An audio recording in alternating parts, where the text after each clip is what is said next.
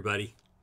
Here we are once again. It's time for our encouraging words together, a chance for us to come before the Lord, to bring Him the concerns of our heart, to take a moment and reflect on His word, to rehearse in our hearts and minds His truth, His word to us, and then find as we believe it and put it into practice that His peace, His goodness, His love and more comes to fill our hearts as we draw close to the Lord, as we look to Him as the source and strength of our life, as we look to the Father God as Father and Jesus as our Lord and Savior, as we depend on the Holy Spirit for daily living. There is always hope to be found in the Lord.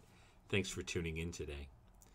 I wanted to share today from the book of Psalms, Psalm 19 and verse 14, where the psalmist, in this case, King David, he says, "May these words of my mouth and this meditation of my heart be pleasing in your sight, Lord, my rock and my redeemer." David wanted to make sure that the things that he meditated on, the things that he rehearsed in his heart and mind day in and day out would be that which honors God, that speaks and declares His goodness, because he's looking for the Lord to be a rock, a place of stability, a foundation upon which he can build his life and find enduring success and hope and peace and joy and all that comes with that. So David wants to make sure the meditations of his heart and the things he rehearses and meditates on, focuses on with his mind, are that which honors God. Now, that's an important principle. When I was growing up as a boy in church, my boyhood pastor used to say, "Your attitude determines your altitude." You might have heard that phrase before. And there's a sense in which if we are carrying a certain attitude, it'll affect us emotionally. It'll affect our outlook. It'll affect many times the degree of success as we engage the world around us. Our attitude affects our altitude. When we're pessimistic, when we are filled with cynicism, when our attitude is negative, we tend to be downcast. We tend to give up hope. We tend to lose faith. We tend to become suspicious. There are all kinds of negative things that happen when we harbor negative feelings and carry a bad attitude. On the other hand, when we choose to be gracious, when we give people the benefit of the doubt, when we choose to find the humor in every situation, when we walk humbly before God and before people, when we tend to look on the bright side of things. Doesn't mean we stick our heads in the sand when things are hard, but we look for the broader perspective. It's then that we find that there can be an enduring joy. When we remember that we're not meant to muddle through life on our own, but that we have a Heavenly Father who loves us, who has sent His Son to give His life for our sins, that we might know resurrection life, both this side of heaven's door and the other side as we enter into eternity, as we trust in the Spirit of God who abides with us and fills us with confidence. In all these things, there is a reason and really an opportunity to find peace. And so David, he comes before the Lord and he says, "I want my words to be that which please you. I want the things I meditate on to be that which pleases you, God." Of course, David's not just talking randomly. This verse, Psalm 19, verse 14, comes at the very end of this psalm. You know, the Psalms have a purpose. That purpose is to capture emotion and bring it before the Lord. Psalms are not primarily designed to teach, though we can certainly learn things from them. They're designed to be opportunities of worship where we bring our emotions before the Lord. And because of that, we have all kinds of psalms. We have psalms of praise. We have psalms of thanksgiving. We have royal psalms that are songs that celebrate the king. We have liturgical songs, psalms that were used in formal worship. We have psalms of lament or petition, where we bring our needs and the burdens of our heart before the Lord.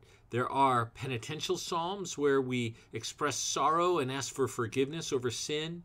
There are even imprecatory psalms. That's not a word we use every day, but that's the kind of psalm where we're so frustrated by our enemy that we say, God, take him out. Isn't that a scary kind of prayer? And yet the idea is we're trusting God to act justly and to do the right thing. Really, it's a cry, God, bring your justice. But there's also a kind of psalm that we call a confident psalm. Sometimes they're called wisdom psalms. And these are the psalms that make declarative statements about God and the kind of God he is, that remind us of his faithfulness, that rehearse his goodness. And that's what Psalm 19 is. It's a confident psalm. When you read through that psalm, you'll see that David writes things like this, Lord, the heavens declare your glory. In the first 6 verses, David will talk about everywhere he looks, he finds evidence of the goodness and glory of God. That psalm will go on to say about how the law of God, all his commands, how they're perfect, how his precepts are right and that they can bring joy to every heart when we put our trust in him and obey those precepts and follow through on them. He says things like, Lord, your decrees are more precious than gold. David's finding delight in the truths and commands of God's word. And so Psalm 19 expresses all these things about who God is and about the power of his word. There are all these declarative statements. And then he caps it off with the verse we read. May the words of my mouth and the meditations of my heart be pleasing in your sight. What words? What meditations? Well, the ones he's just written. The first 13 verses. The ones that have become determined to declare the good news about God, his character, his righteousness, his holiness, the power of his word. Why would David do that? Well, I think for lots of reasons. Life often brings us situations and seasons where God's glory might be hard to see, where his word could feel more like a burden than an opportunity. That's because we're human and we're frail and we're fickle and we're emotionally feeble. We need the Lord. Our emotions will lead us astray. And so David confronts that by making this confession to the Lord, by making defining statements, declarative statements about who he really is, the Lord, who he really is, and what his word is really like. And then he says, so now may what I've just said be pleasing to you, Lord. I want this to be my focus, not my experience, not my history, not my problems, not my complaints. I'm not hiding from them, but I am looking for a truth that's greater than them. And these truths are true eternally. Your heavens do declare your glory. Your precepts are right. Your law is good. And as he confesses that, as he declares that, he's reminding his own spirit so that his attitude would not be one of pessimism or complaint or heartbreak, but one of confidence before the Lord. It's a confident psalm. May we join our prayer along with David, that our words and the meditations of our heart would please him before the Lord. And as we do that, we'll discover he indeed is our rock. He is our Redeemer. In other words, he's the one who brings stability and strength to our lives. He's the one that sets things right in the end. He redeems us. He calls us to himself that we might know him as Father, that we might embrace Jesus as Lord, that we might live by the presence and words of the Holy Spirit revealed through the Scripture and dwelling in us. And as we do, and as we meditate and rehearse and declare the goodness of God, as we express words of confidence like Psalm 19 and meditate on them, there is a strength and an encouragement that comes to our heart. So my hope for us all, let's confess the goodness of God.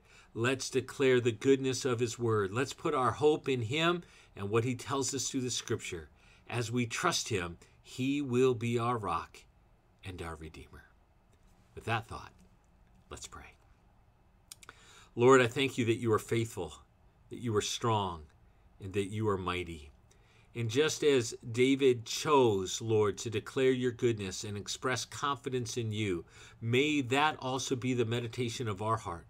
May we rehearse the many times you've been faithful.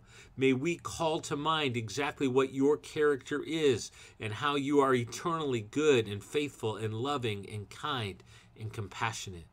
Lord, may we not distance ourselves from your word or ignore it, but may we embrace it and center our hearts and lives and actions around the truths of your word.